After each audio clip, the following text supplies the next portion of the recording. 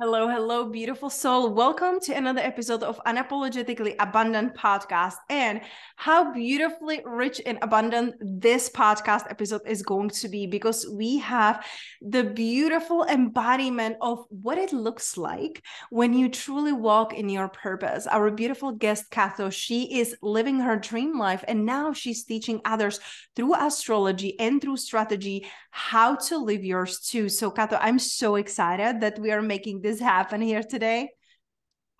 Thank you so much. That was such a beautiful, wholesome introduction, and I feel so honored to be here.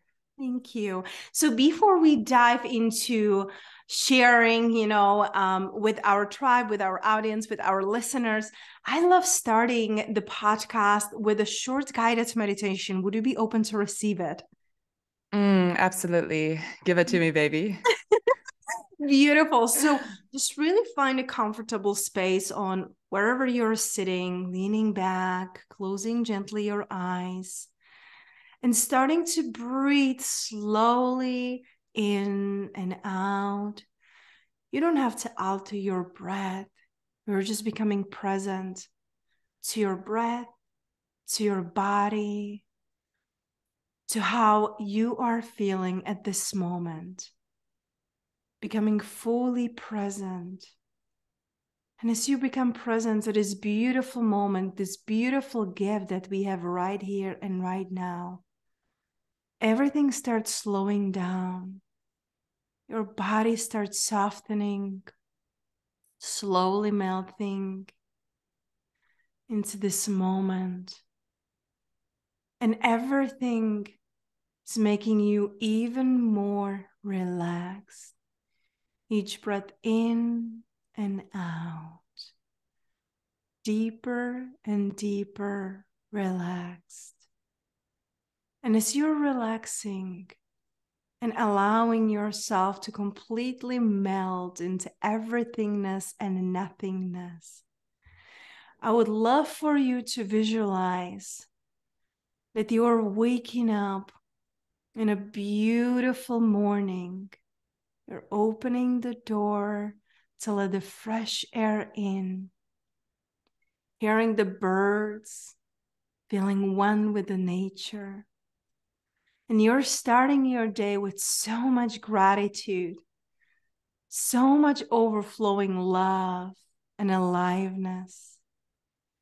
And as you're starting your day, you're starting with a brand new client. You're doing an initial call, and your client is so excited to start working with you. What is the one thing, what is the one vision that you have for this new client? What will their journey look like? What they are walking away when the container has been fulfilled? What would it be? What do you see for them?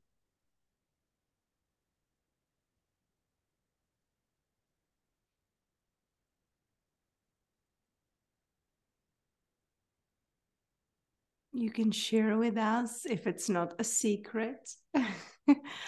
What would you see for your brand new client being so excited to journeying with you? What do you see them in the end of the journey as? Wow, that's such a potent question. Thank you so much for this. This was beautiful. I feel so calm and relaxed right now.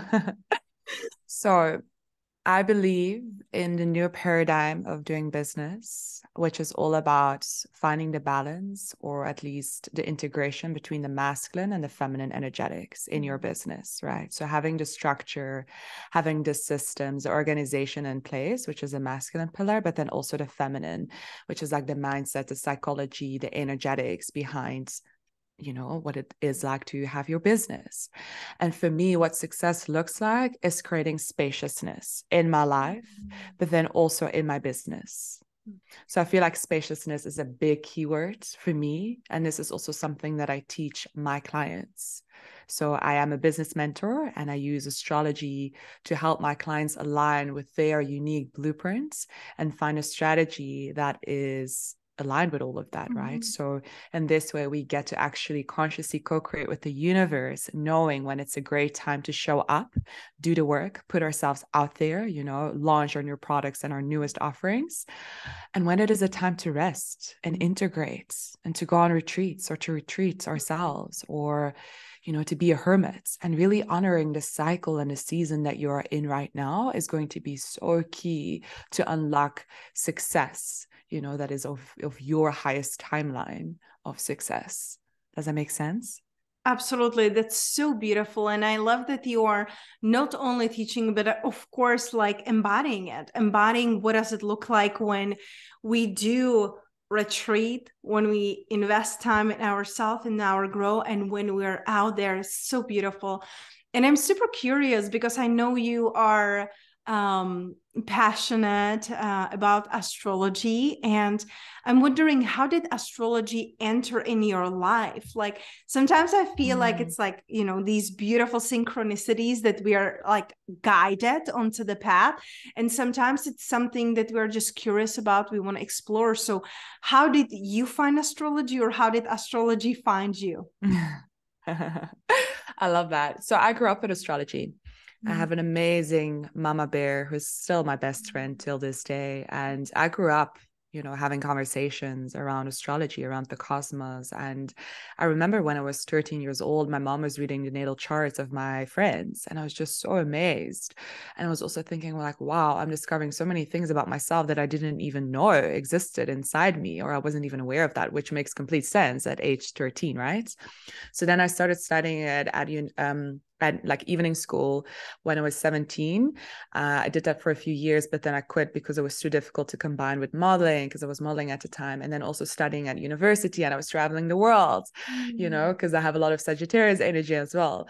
And so for me, it's actually kind of like a second language. It speaks to me on such a deep soul level. I just look at it and the chart comes alive to me. When I just look at a chart, it's kind of like, okay, I understand, I can read it. But when I'm in the presence of someone else, of my client, let's say, the chart really comes alive. And I just love it because it is such a beautiful tool for self-empowerment, but also to understand yourself on such a deep level. So awareness is always the first step with shadow work, with wherever you are on your journey, because from that awareness, from that place, we can actually start taking aligned action and start making choices that are in alignment with our highest expression, with our highest selves as well.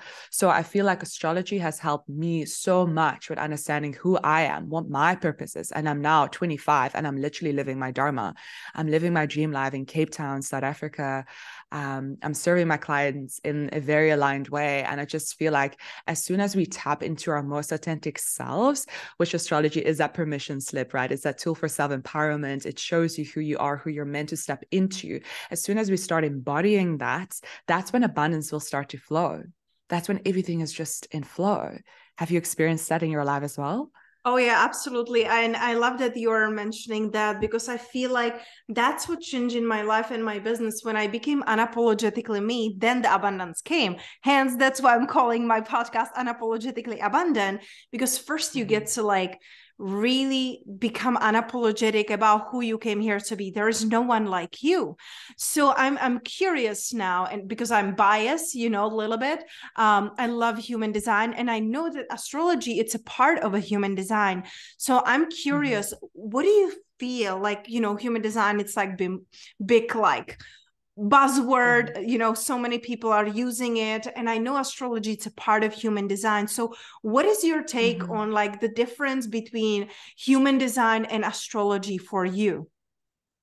Yeah, great question. So to me, they are all amazing tools. They're all interwoven. They're all interconnected. They all make sense, right? And they're all like adding these extra layers to the interpretation. So for me, I've found a lot of depth in the interpretations of astrology.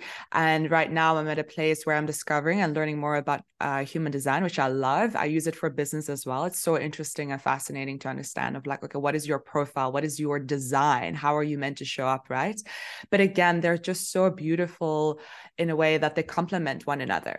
So right now for business and with my client sessions, I'm mainly using astrology. Like I said, it's the love of my life. I'm obsessed, but I also love to use numerology. So those two are like my main things. But yeah, it all comes down to like, just try to understand yourself through all of these different lenses. There's not one truth out there. I'm not vouching for like astrology is the one and only truth out there. No, it's what works for me. I understand it, you know, and that is also my gift. I'm that bridge between the tangible and the intangible realm.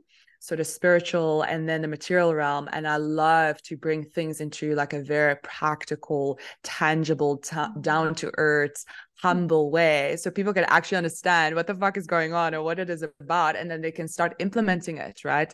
Because there's one thing of like understanding things and like, you know, from a cognitive side of your brain. But then the next part is like, okay, well, how will you actually show up and implement all of this knowledge and actually, you know, start living your fucking best life? I love that so much, because that's the thing. Like sometimes I hear from people like, yeah, I know, I read the book or I took the course. I'm like, I don't care what you tell me, you know, I care about what you do about it. So it's about the integration. It's about the embodiment, giving yourself space, you know, to be able to embody it and be present to that. And I'm really curious, why and when did you turn into that also like a business and strategy coaching, you know, because astrology itself, it's so rich and so full. And even if we focus just on the personal life and, you know, like remembering who you came here to be, that's so much, right? So who are you serving, and why did you added the business into that? Yeah, great question. So I've been having my business for almost 3 years now. It will be 3 years this year in a few months. But it's only full time for about a year, like probably like over a year, because before that I was still studying my master's degree at university in Belgium, right? So I first started out as an astrologer, but then I noticed that there was something missing in my practice, or like in my coaching calls or client calls, I would say. And that's when I discovered coaching. And I love like just merging these two together. And in my natal chart, I have a Capricorn moon, and it's in my 10th house, right on my MC. So MC is midheaven. So these are like 3 indicators that business, image, reputation, putting myself out there. I'm also a Leo sun, right? So this is my zone of genius. And I've built my own business. I turned it into something really beautiful and potent. And especially like the last 8 months, I would say, like I really like quantum leaped in a lot of ways. And I started getting requests from other women saying like, oh, you're so inspiring. Like, I would love to learn how you built your business. Can I like, you know, work with you? Like, tell me what you have available or any offering. And I was like, well, I have nothing available.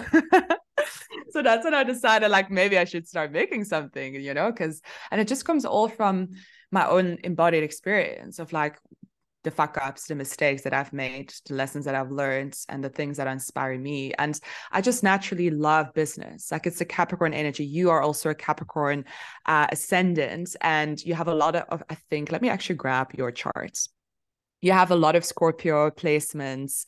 You know, it's so beautiful. I also see it in your chart that you are the bridge between like the tangible and the intangible world. You're here to basically, you know, your Jupiter is in Capricorn right on your ascendant. So this is your zone of genius. It is also in business. It's also in like, you know, being the CEO, like creating your masterpiece, building your legacy, right? So I think like for me personally, because I got these requests from other women, I saw that as a sign from the universe saying like, okay, you need to step up. It's time now. Like, you're not going to hide anymore. I know that you want this. I know that you've been thinking about it for a long time, but you've been waiting for that permission slip, let's say. And then I was just like, okay, let's fucking do this. I'm going to create an offering and I'm just going to step in the arena, even though it's scary at times, especially in the beginning, because I was pivoting into a new niche, right? But then I was just trusting and leaning into my desire and knowing that I will find a way to figure it out. Like I'm very resourceful. Yes, you are. You proved it this morning. Yes, you are. And I absolutely love it. I love that you are listening, you know, because sometimes we are like ignoring these like little nudges from the universe, the people, right? Like, oh, I'm excited to do this, but who would like even care? And you really listening and responding to the world of what they are requesting from you. May I ask you what design you are in human design? Like, what is your... Right. I'm a manifesting generator, so I love variety, right? I need diversity. I need to like switch things up, and like I love following that inspired action and that inspiration that I've got, you know? And then I'm a 4/6, so I'm the role model, and then also like community plays such a big role in my life. Oh, I love that. My husband is Money Jenny, so I'm married to one of you. I know what does it feel like when you're all over the Ooh. place, everywhere. I love it. That's Yeah. really, really beautiful. And I feel like it all comes down into following the curiosity and following the signs and really what lights you up, right? Because so very Yeah. often we are doing the things that we feel like we should, and we're not listening to these little nudges and the things that we're really curious in our life. So for those business owners and leaders and visionaries who are listening to us right now, and maybe they are in a place of their life or business that they're feeling like they're pivoting, what would you say, like, if like they want to like lean into astrology, they're like, okay, I'm curious, like this is really resonating with me, what are some things they can look at? Because I always say please hire a professional, because it takes so much time to even trying to understand anything. So first, like, here, connect with beautiful Cato to see if she's taking any new clients on.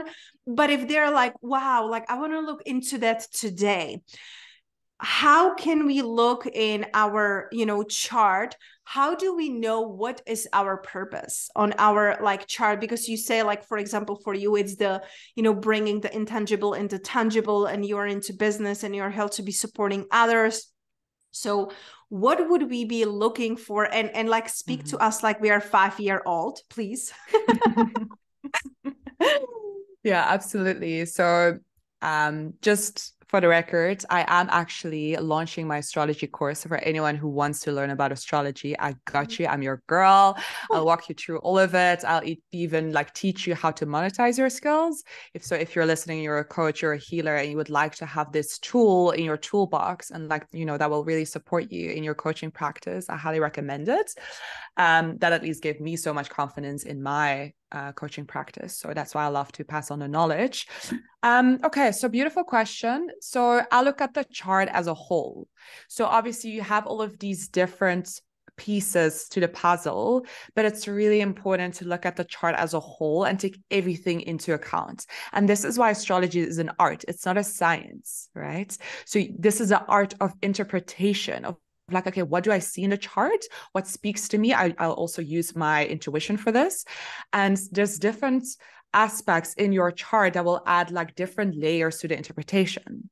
So let's say you are a Capricorn rising, right? And you have Jupiter on your rising. So that's like already one indication that like you were born, you came back into this lifetime to do something with business and building your legacy, like I mentioned before.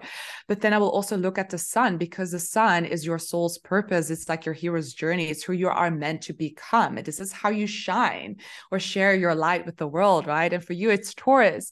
So you are here to enjoy the material realm and be sensual. And it's in the 5th house. So there's a lot about creativity for you and self-expression. And when I'm looking at your Instagram, for example, it's all about creativity, right? You are so self-expressive. It's so beautiful to follow.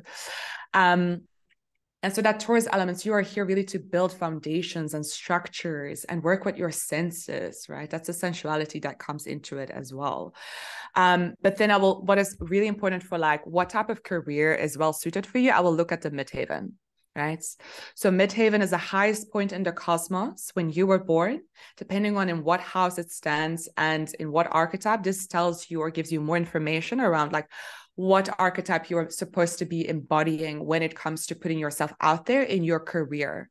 So I always say to people, like, if you're not entirely sure of how to put yourself out there on your Instagram or on your LinkedIn, look at your ascendant and your MC, because these are the things that are outwardly focused. This is how you put yourself out there, right? Ascendant is more like how your physicality, like how you dress, how you speak, how you put yourself out there. But then the MC is really about, okay, but what type of business or, you know, what type of career is well suited for me? So this is more like your vocation, like the long run, right? So looking at this for you, Scorpio and Capricorn, right? So you are quite like reliable, serious, hardworking, right? People can rely on you. And then the Scorpio is like, you love depth. You love to go deep. You don't like to have like any Ask my superficial thing. husband. It's like, yeah, the deeper, the better. Like you want to penetrate someone's psyche to really go to the bottom of things and do something with psychology, like tantra, shadow work, trauma work, and all of these things. And your MC is actually in the 11th house. So working together with friends, like having a community, building your community on Instagram as well, having your podcast, working together with friends, for example, these are all great things for you. Yeah, how does that sound when I say this? No, it very deeply resonates, because I remember when I started dating my husband, we didn't say dating, we said deeping. We're deeping together. So we are both about the depth. So it very deeply resonates. And it's very fascinating. I love this. And I truly believe that it's not about, some people, they feel they're lost, right? Because they get conditioned and they get just draw into this like huge river of life. And we like feel like we're drowning. And I feel like it's about remember who you came here to be. There is a reason why you were born exactly in that place, exactly to that person, exactly at that time. And so looking into that, whether you're following, astrology, numerology, human design, these beautiful ancient like techniques, modalities, they help us to remember who we really came here to be. And I feel like it's so inspiring. And, that's why I love following you too, Cato, because you're so yourself. There's like no one like you, your energy, your essence, and people are so drawn to you, and it gives them hope of who they can be and who they can become. So this is really, really powerful. And I feel like this episode, it's really for each and every one of us to remind ourselves who we came here to be. Like, go back to the basics, go back to knowing yourself, go back to understanding yourself. And instead of trying to do everything like everyone else is doing, like, see your own gifts and your own power, and surround yourself by people like Cato that can really like remind you, remind you who you came here to be. So this is so, so, so beautiful. For a person who is listening right now and they're feeling like, like, I don't know if I can like take any more information in, because sometimes we are like, so like taking it all in. So what would you want them to know about astrology? Why astrology is different, and why is it going to make their life richer and better versus one more thing to add into their life? I think astrology is just, again, such a great tool for understanding yourself. It just unlocks so much potential, so many opportunities for you. And it just all starts with awareness, because awareness is 80% of the work, right? So if you're completely new to astrology, just start learning about your sun sign, right? Start embodying. I love that. I love that. I feel like you're absolutely right. It's really about the self-awareness and knowing ourselves. And if we want to start somewhere, well, let's start with embodying and understanding our sun sign. So, Cato, like all of the information, even like the little bits that you gave me about me, I'm like so blown away. It's so fascinating. It's so deeply resonate true in my body, and it's so true about how I see myself, so that is so, so, so beautiful. For those who want to like connect with you, your essence, your energy, want to learn about, your astrology course and everything else you will be launching in your podcast, what's the best way? Like, where is the best place to connect with you? Yeah, amazing. Thank you so much, my love. So I would love to connect with you guys on Instagram. Let's jam on the gram at Cat Caitlin. So my website is also catcaitlin.com. But I'm sure you'll just link it in the show notes. And yeah, I have my Road to Venus retreats coming up this year. We're busy planning our retreats, which revolve around astrology, conscious relating, and Tantra. I'm doing this together with my business partner, who's an expert in Tantra and all of that. And we're just merging our powers together, right? So we have some really beautiful retreats coming up in Greece and Mexico and Amsterdam this year. So have a look at our page. We would love to have you there. It's both for men and women. And then I also have my astrology course for absolute beginners, like I mentioned earlier in the podcast as well. I'm just so excited about teaching astrology. It's just, yeah, it's what makes me thrive and makes me feel so excited. So that will be starting this month in January as well. And then I'm currently taking or creating space for calling in 2 or 3 new people, new coaches who would like to be in my energy, who would like to play together, and just basically me helping you growing your social media presence, but also growing and scaling your business, which is again aligned on your astrological blueprint. So if this is you, if you feel called to explore this and yeah, become my new best friend basically, because we're going to be spending a lot of time together, then you can definitely reach out on Instagram. Beautiful. Thank you so much. Not only for today and coming here and creating the space to be here today on a podcast, but also for living your Dharma, for embodying your purpose and showing other people what it can look like and feel like when we build the dream life from a place of alignment. So thank you, thank you, thank you. Thank you so much, my love.